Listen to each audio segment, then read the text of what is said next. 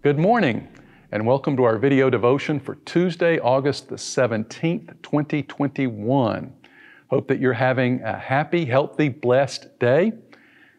As we get started this morning in our Bible studies, I want you to turn with me to Luke chapter 12, and we're going to read verses 1 through 3. That's Luke chapter 12, verses 1 through 3. Meanwhile, when a crowd of many thousands had gathered so that they were trampling on one another, Jesus began to speak first to his disciples, saying, "Be on your guard against the yeast of the Pharisees, which is hypocrisy. There is nothing concealed that will not be disclosed, or hidden that will not be made known. What you have said in the dark will be heard in the daylight, and what you have whispered in the ear in the inner rooms will be proclaimed from the roofs." Be on your guard. This is a very strong statement in the original Greek language of the New Testament. It carries the idea of an urgent warning concerning an imminent danger or threat. It's kind of like what happens when a weather person comes on television breaking into regularly scheduled programming with a tornado warning. You probably need to listen to what they've got to say. Well, in this case, Jesus' warning is to be on guard against the yeast of the Pharisees. So what does that mean? Well, let me try to explain it. Yeast is a type of fungus that's mixed into bread dough to make it ferment and begin to rise. Now, the amazing thing about yeast is it only takes just a small amount to ferment a very large loaf of bread dough. Now, because of this unique quality, yeast was used by rabbis in Jesus' day to illustrate the corrupting influence of sin in a person's life. In other words, just like a little bit of yeast can penetrate a large amount of dough, once sin enters a person's heart, it quickly spreads to influence your entire life. James 1:14 through 15 puts it this way: "Each one is tempted when by his own evil desire he is dragged away and enticed. Then after desire has conceived, it gives birth to sin. And sin, when it is full grown, gives birth to death." Okay, that's what a warning about yeast usually means. But that's not what Jesus is saying here. He says, be very careful about living your life under the teaching and influence of the Pharisees. You know, as Christians, we're so accustomed to seeing and thinking of the Pharisees in a negative light. I mean, after all, the Gospels proclaim the Pharisees as being openly hostile to Jesus.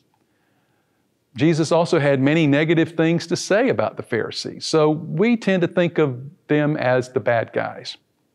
But in Jesus' day, the Pharisees were the good guys. They were leaders in their community. They were men who were worthy of honor and respect. When a Pharisee walked by, people would say, "There goes a real man of God." And yet Jesus says, don't be influenced by the yeast of the Pharisees. So what was it about the Pharisees that made their lifestyle so dangerous? Well, the answer is right there in verse 1.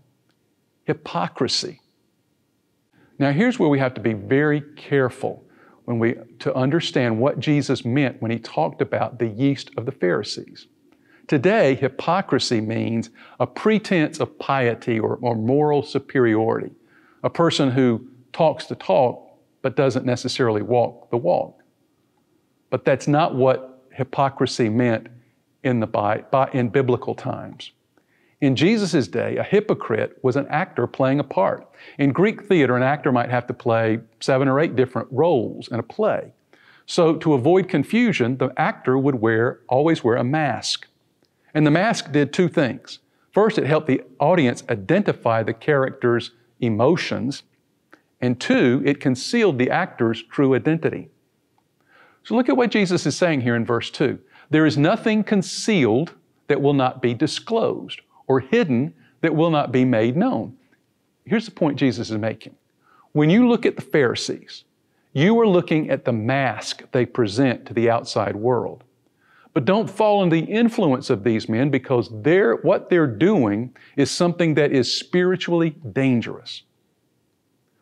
So what was it about the teaching of the Pharisees that was so dangerous? It's very simple. They were so concerned with doing the right thing They forgot about the main thing. See, the Pharisees thought that the way you got right with God was through human effort. And they were obsessive about that effort. They focused all their attention on strict adherence to the religious laws and all the duties that the Jewish faith demanded.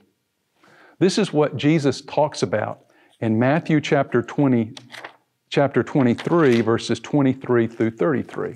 Listen to what Jesus says here. Woe to you, teachers of the law and Pharisees, you hypocrites! You give a tenth of your spices, mint, dill, and cumin, but you have neglected the more important matters of the law, justice, mercy, and faithfulness. You should have practiced the latter without neglecting the former. You blind guides! You strain out a gnat but swallow a camel. Woe to you, teachers of the law and Pharisees, you hypocrites! You clean the outside of the cup and dish, but inside they are full of greed and self-indulgence. Blind Pharisee! First clean the inside of the cup and dish, and then the outside also will be clean. Woe to you, teachers of the law and Pharisees, you hypocrites! You are like whitewashed tombs, which look beautiful on the outside, but on the inside are full of dead men's bones and everything unclean.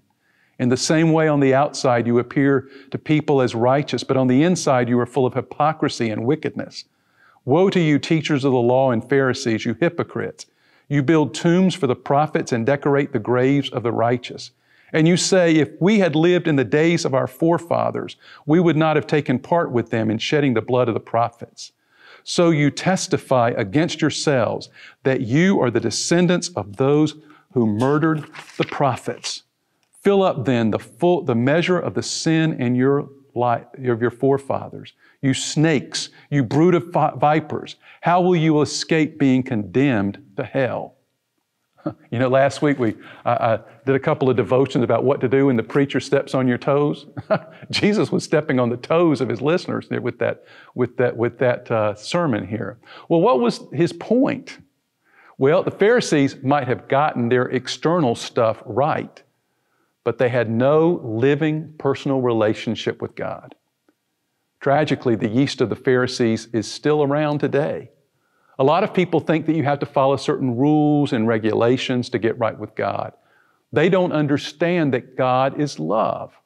They see Him as a brutal tyrant, ready to zap them into the fires of hell for the slightest indiscretion. And you know what? People like that make great church members. They really do. I mean, they're always at church. They never miss giving their tithes and offerings. They serve on church committees. They go on volunteer mission projects. They sing in the choir and teach Sunday school. And yet for all the things that they do, they're really just actors wearing a mask. They're like the Pharisees. They've got all the externals right, but they've missed the main thing. And what is the main thing?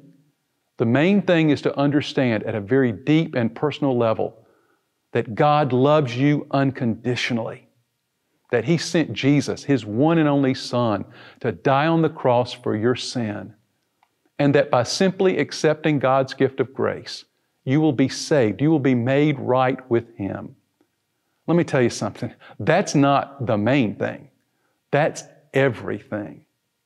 See, in their hypocrisy, the Pharisees worshiped God, they respected God, they feared God, but they didn't love Him, because they did not know Him as love.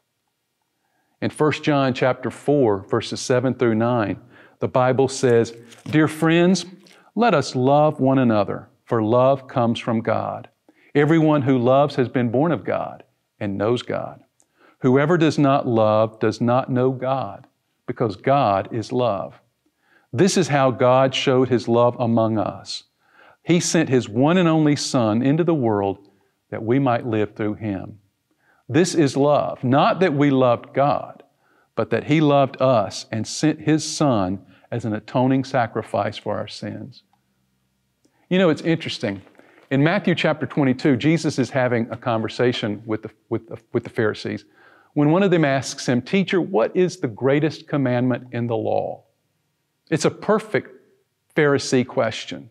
What do we have to do to please God? What law should we really focus on? But Jesus doesn't answer that question. Instead, He jumps right back back to the main thing. Love the Lord your God with all your heart, and with all your soul, and with all your mind. You see, until the heart is right, until that love thing is right with God, nothing will ever be right. Let's go to the Lord in prayer. Dear Heavenly Father, we rejoice in knowing that we are loved by you. And we pray that your love will fill us to overflowing, that we will feel your compassion, your mercy, your grace, your forgiveness, that we will always know that we are your dear children, bought with a price, the price of Jesus' own life on the cross. Father, help us to love you in return with all of our heart, with all of our spirit, with all of our mind, with all of our being. We make this prayer in Jesus' name. Amen. I want to thank you for joining me for today's devotion. I hope that you're planning to be here at church tomorrow evening, beginning at 7 p.m. We're still studying Paul's first letter to the Corinthian church. We also have our youth and our Mission Kids activities going on, so come on out and join us tomorrow. I also hope that you'll join us for Thursday morning's devotion. Until then, I love you and I pray for you. Bye-bye.